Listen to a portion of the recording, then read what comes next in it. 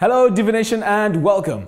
We have a brand new mini series for you, and this time it's about how to use Divi's new animation effects. We'll be exploring creative ways on how to create awesome looking page sections.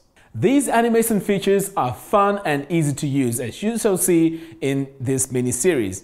Now, when you use the visual builder, you can actually see all these animations come to life right before your eyes. So join me as we explore the power of Divi animation features. Okay, so now we are finally on our last part of our 6-part mini-series. So what we're going to need here is some images and also some CSS code. So if you'd like to follow along step by step, I will include the link to the post in the show notes below. Okay, so let's start off by adding a brand new section. So we're going to come over here to the bottom, click this plus button to add our section. Now our section is only going to be a regular section. So I'm going to select regular and we're going to have a 3-column row. So I'm going to select my 3 columns. So before we go into adding our modules, what we need to do is we need to come over here to our row settings and make some adjustments. So straight away, I'm going to come over here to design, click on sizing, and we're going to set a custom width. Now our custom width here needs to be 1366 pixels. So I'm going to enter that in here like that. And next we're going to come over here to use gutter width, set that to yes, and we're going to set this to 1. So by setting this to 1, it means that all our columns will be close, really next to each other. Now let's go to spacing, and under column 1 padding, let's add 6% to the right. And then for column 3 padding, we're going to add 8% to the left. Right, so what we're going to do here is we're going to add a background to our section. So for now, I'm going to save this. And then we're going to come over here to the gear icon on the sections, and then click to access our settings. Right, so I'm going to come over here to background. And then we need to add a background image. So we need to come over here to the 3rd tab. So I'm going to select my 3rd tab, click this plus button to add our image. Now my image is already in my media library. So I'm just going to go ahead and select it here. Now, if you don't have your image in your media library, you need to navigate to it on your computer. Right. So I have it here. I'm going to click on upload an image. So you can see here in the background that it's been uploaded. And then we're going to activate the parallax effect. And we need it set to true parallax. Now it's time to add our image module. So I'm going to save this, and then I'm going to come over here to my row. So in the first column, I'm going to click this plus button here to add our first module, and this is going to be an image module. So I'm going to select my image module, click on upload to upload my image. Okay, so I'm going to add my first image. So I'm going to select it here, click upload an image, and we can see here that it's been added. Next, we're going to come over here to our design tab, click on sizing, and under force full width, let's set that to yes. And then we need to come over here to our animation, select slide, and we need this to slide up. And our animation intensity, let's set that to about 20%. Next, we're going to add some CSS code to give the card a rounded edge, a box shadow, and a blur filter. So we need to come over here to the Advanced tab, click on Custom CSS, and in the main elements, what we need to do is to paste this CSS code. So now we can see that we have the rounded corners and we have the blur effect. So if you'd like to use the CSS, I'll also include a link to the post which has all these settings. Right, so let's go ahead and save, and we're going to add some text modules here in the middle column. So I'm going to click this plus button here to add our first text module. I'm going to select my module, and I'm going to paste my text in here. So you can see here that this is our title. Okay, so by adding these tags here, it has made this text a heading. So let's stylize this text. So I'm going to come over here to design, click header text. We're going to select Playfair for this. Right, so we're going to set this to bold and set our font size to 60, like that. We're going to come over here to line height and set this to 1.3 just to give it a bit of spacing between the lines. Next, we're going to come over here to spacing and give this a custom margin to the bottom of 20 pixels. Okay, so the reason why we're adding 20 pixel to the margin bottom is because we're going to be adding another text module, so we don't want these two blocks of text to be very close to each other. Next, we're going to come over here to animation. We're going to choose fold, set this to fold up, and that's all we need to do here. So let's go ahead now and save.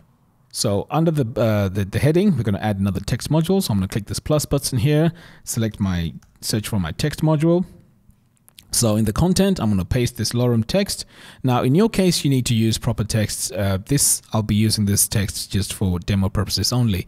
Right, so next I'm going to come over here to my design tab, set my font to Lato. Right, we can see here the size is a bit too small, so let's bump it up to about 18 pixels. Right, so that's looking better. And then for our text color here, this is going to be a transparent color. So I'm going to come over here into the brackets and paste my RGBA value. All right, so that's looking good. Now we need to come over here to line height, set this to 1.9 just to give it a bit of breathing space between the lines. Next, we're going to come over here to our animation. We're going to select fold and we're going to set the direction to down. And for the delay, we're going to set this to 150 milliseconds, like that. And then let's save. Now it's time to add our image. So I'm going to come over here, click this plus button, select my image module. And then I'm going to search for my image, and it is right here. Upload an image.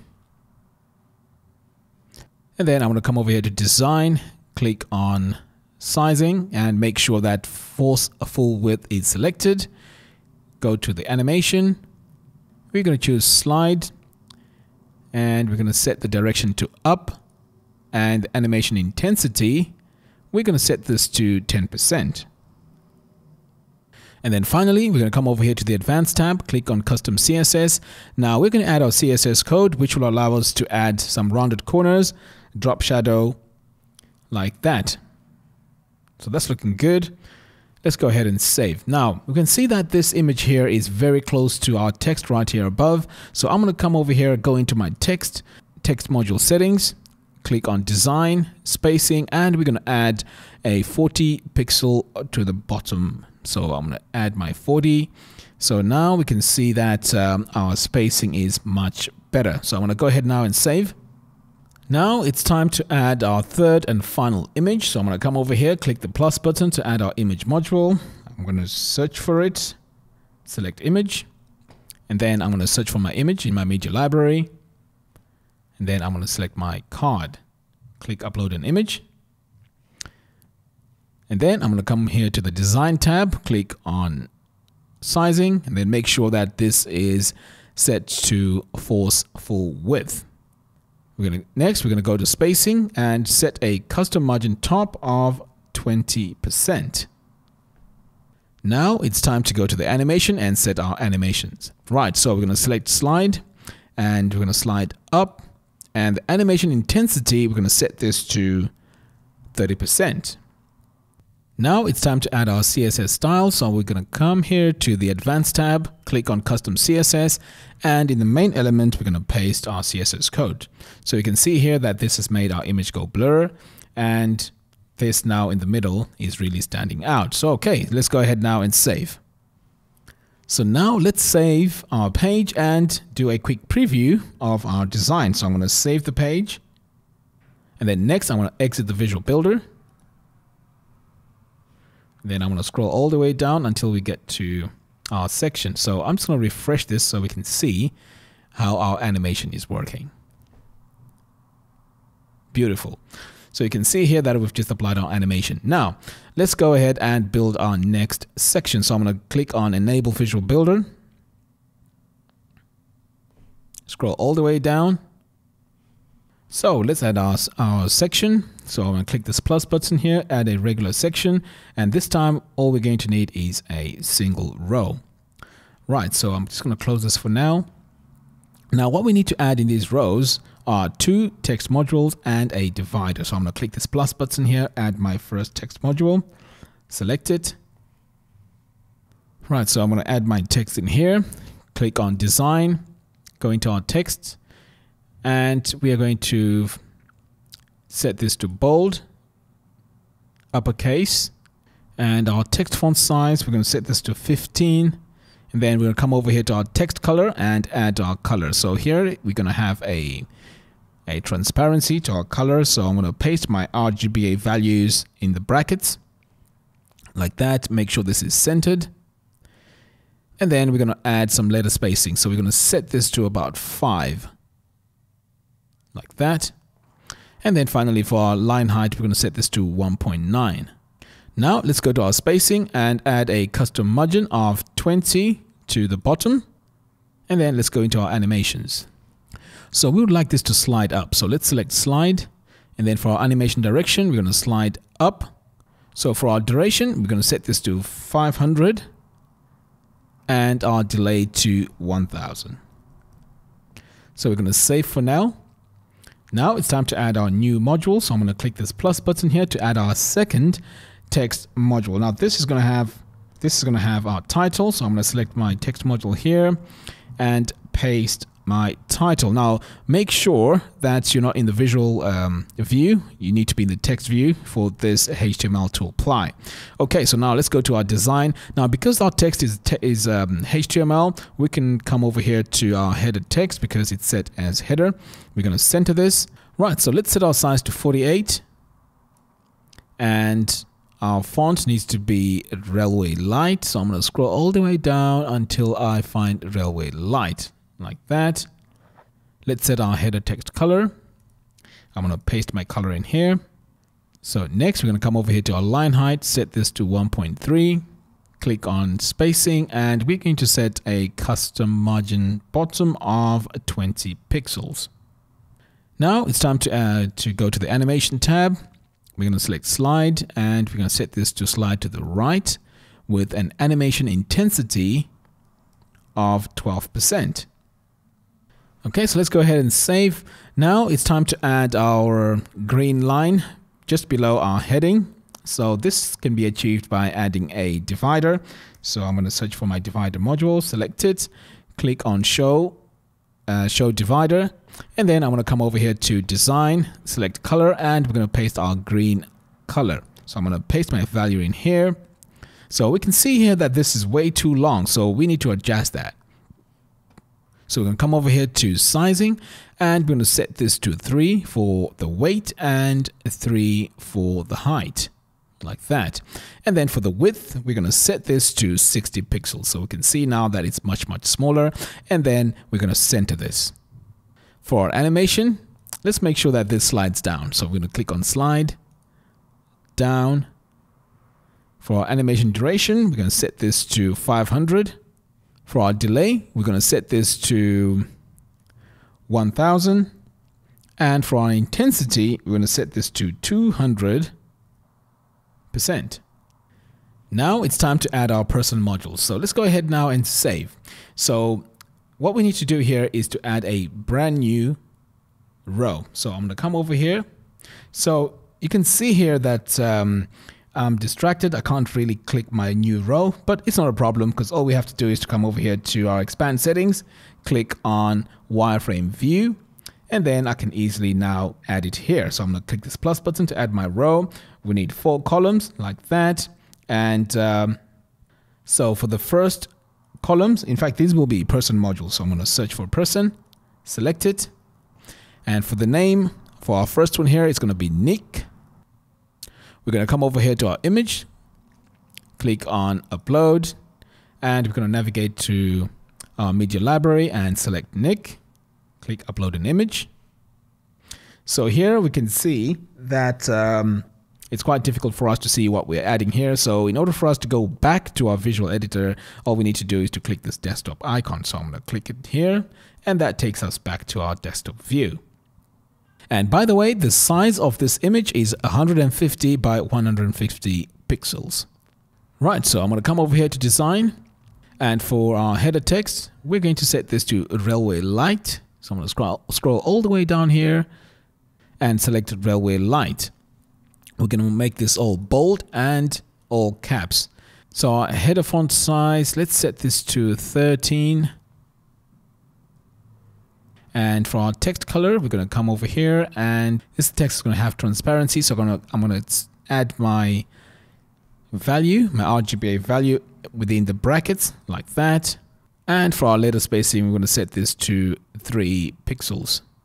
Next, we're going to add some CSS code in the member box. So we're going to come over here to Advanced, click on Custom CSS, and then we're going to come over here to the member image and add our CSS code. So as soon as I add my CSS code here, you can see that this has added a circle to our image.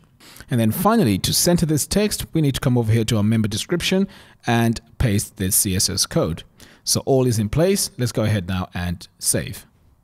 So instead of adding all these customizations to each and every image that we're going to add, we can always save time by cloning these modules. So I'm going to come over here, press Ctrl C on a PC or Command C on a Mac, and then Command V on a Mac or Control V on a PC to paste. So I'm just going to do this a few times like that.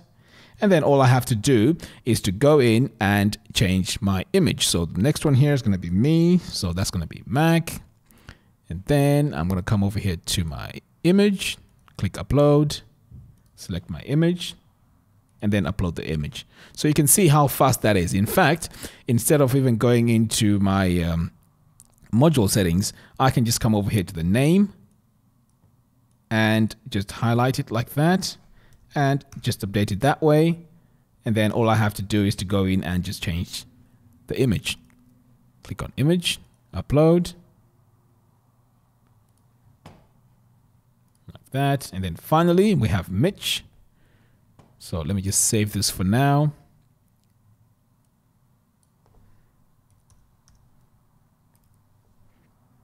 Go in and update our image. So you see how fast that was? So this is how you can also utilize our shortcuts to speed up your design workflow. So now that I have all this in place, I'm just going to go ahead now and save. Okay, so the next thing you're going to do is we are going to animate this complete row. So let's go into our row settings. And before we do the animations, there's a few things we need to adjust. So let's come over here to our design, click on sizing, and we need to adjust our gutter width. So let's activate this first of all and set our gutter width to 2. So that just brings all our person modules slightly closer together. Next, we're going to come over here and add a padding top of about 60 pixels. Now, we can see that as soon as we enter that, this has created some space between this divider and our images here on the bottom. So this just makes the design look much better. Okay, so now it's time to go into the animation. So I'm going to click on animation. This time we're going to use something different. So let's go for bounce. And our animation duration, we're going to set this to about 700. For our animation delay, we're going to set this to 1000 milliseconds. Okay, so that's all we need to do. Let's go ahead now and save, and let's preview our animation. So I'm going to save the complete page by hitting Command S or Control S on a PC. I'm going to scroll all the way here to the top and select Exit Visual Builder. So I'm going to go all the way to the bottom like that, and we can see here our animation coming to life. So let's do that one more time. Let's refresh the page. There we go. So there you have it. Thank you all for watching. If you like this video, please give me a thumbs up and do follow us on our social media platforms. By doing so, you'll be notified every time we release new videos similar to what you've seen today. Until next time, thanks for watching and see you soon.